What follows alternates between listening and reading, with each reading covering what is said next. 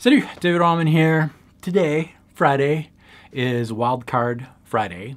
You know about the schedule, right? If not, there's a video from a few days ago where I'm telling you about it. Anyways, today we're going to work on Deep Inside the Mind. So, Deep Inside the Mind is my first album, and it was released about 10 years ago or so, and it was actually finished, not released, but it was released in 2006, but it was finished before that. So this album is probably, at least 15 years, at least.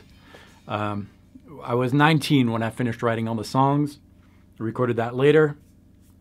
But the songs are old. I still love them. And this album kind of reminds me of the Star Wars effect. Like George Lucas released episode 4, 5, 6 before episode 1, 2, 3 because of the ideas that he had in his head for all the effects and all that, and he didn't have, from what I understand, he didn't have the resources and the technology to create all those special effects that he wanted to have in episode 1, 2, 3. So he started with episode 4. I should have done that, but no. Young David Wallimann decided to release episode 1, even if he didn't have the skills and the production and the technique for what this should have been. Today, I do have those things. I have better gear. I have better understanding of how to record guitars. I'm at a place here where I don't have to struggle that much in order to find musicians and play with musicians and record and rehearse and all that. And if you hear the early demos of this is what it sounds like. It's different. That was done at the time on PC, which nothing against PC at all. But it was really the early beginnings of home studio recording in the digital world. Today, you know, with Logic Pro 10, which is what I use, again, you can use a lot of other DAWs, that's fine, but I've got that. I've got my Axe effects. I've got... Speaking of Star Wars, that's a text I got back from a friend, and we will go see it sometime soon. I haven't seen it yet, the new one. Anyways, today we are continuing working on the re-release of Deep Inside the Mind. When I say re-release, it's really a new production. Same songs. I'm keeping the drums and the bass, which I worked on in the last few months, and then I added some basic keys on there. Not the final ones, just basic ones to track to. Some of these I probably will keep. Those are mostly pads and things like that. And I had on my schedule to start recording rhythm guitars. So that's what we're going to do. This is the first song, Creation, and I don't know what's going to happen, but today we're just starting the process, and I'm going to walk you through what I would do in this particular case. Not that it's the way to do it, but it's the way I'll do it. So let's get started. Here we are. We're starting rhythm guitar. So we've got our first project open. This is I think there are 14 songs on there. 1, 2, 3, 4, 5, 6, 7, 6, 7. There's 14 songs on there. This is song number 1. And I went through all the songs and aligned the bass and drums, made sure that it was coherent. I imported all the old drum files, which were recorded on a NADAT at the time, and that was kind of a nightmare, but everything is now digitally in the computer, not mixed, just rough mix. It doesn't sound great, but enough to track. And the first thing that I do, as you know, is to color code everything. It's going to make things easier to see visually. So I got my drums. Usually I keep drums on the top, and then right after I've got my bass, so that if I need to align things, I can go in to my drum sections here, and I see the hits, and I can match the hits with the bass, which I already did. So that's that should be pretty much in sync. And then underneath here, I've got the track. So the track is the original track that the drum and bass tracked to. And I did that 20 years ago or so, and that might give me some ideas as to what the original intent was. If we listen back here, I've got the click, that's what the drummer tracked to. Some basic ideas. just to give me an idea of what I originally wanted. I'm going to mute that. I don't really need it, but I'll keep it as a reference. I'm going to color code all the rest. So my heavy metal organ here, I'll code it a certain color. The oohs, what are the oohs? These are oohs. Ooh. So same thing. I'm not going to go too in depth in the color coding because there's really no rules here. I'm just doing that for myself. But I'm going to code the oohs and the choir together because I know those are kind of vocal effects type. This is what the choir sounds like here. Right here. I love that sound. It's an omnisphere instrument. Polka and polka are going to be together. These are accordions. And I'll color code those, whatever, yellow.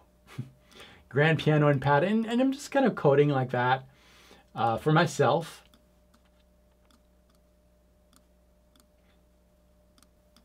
I'll use a different color for the orchestral. There we go. Just very basic stuff. I'll rearrange things later as we go. But now I can see that kind of at a glance, the number of different types of instruments that I have, and it's kind of organized like that, and it'll be easier for me. This is the final track for the original release of the album, so that I can refer to that if I need to. I did not align it with the rest. I'm going to do that right now, but this will give me an idea of what the final output of the original release was.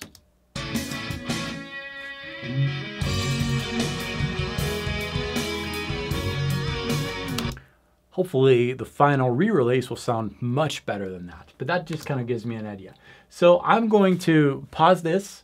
I'm going to align my this track right there to the rest of the song, and then we're going to start guitars. Okay, that was pretty simple. I just made the tracks bigger, looked at the curve, and made sure that those peaks would match what I had on the individual bass, for example, and now everything matches the way it should match.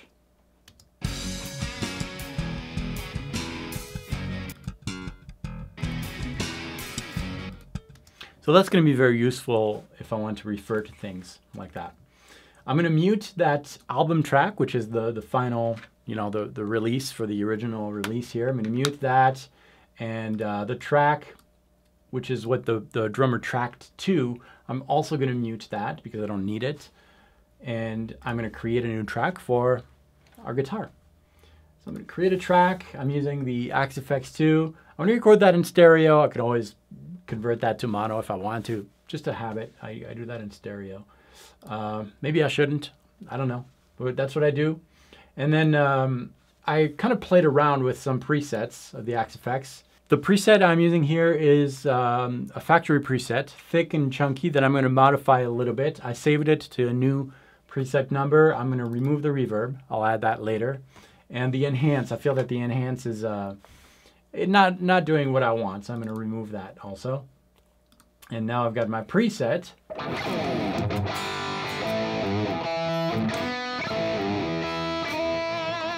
Something pretty basic. And I'm going to track to that. And for this, I'm going to avoid the mistake that I did with the original version, and that I redid. It's not really a mistake, but it's a way of working that is not going to work here, I think. For the latest album, Evolving Seas of Glory, which is a much bigger production, what I did is double all the rhythm guitar tracks, but I did it piece by piece. So I recorded one riff and then changed my sound and recorded another riff and panned that right and left, and that created that thick thing that you have. Here I'm going to go for a more raw tone, organic tone. I'm just going to track one track through all the different songs, maybe using the same preset, we'll see. And I'm just going to do that without too much worry of surgical precision. I'm going to try to be as precise as I can, but then I'll review that, and I might double things after the fact. But I might keep this as a simple track. I don't know yet. But let's just start tracking and see what happens.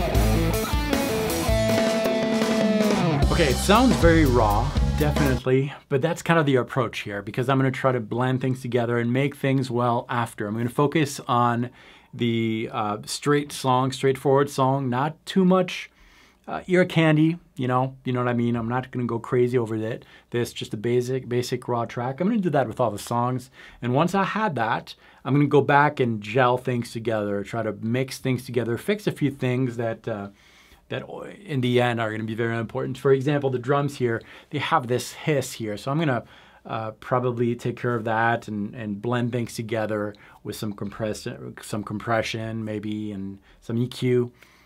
Probably update you on that in a later video on a Friday probably. But like the hiss on the drums, for example, is bothering me here. You hear that overall, and that creates ear fatigue. So I'll do that. I'll keep you posted on the process.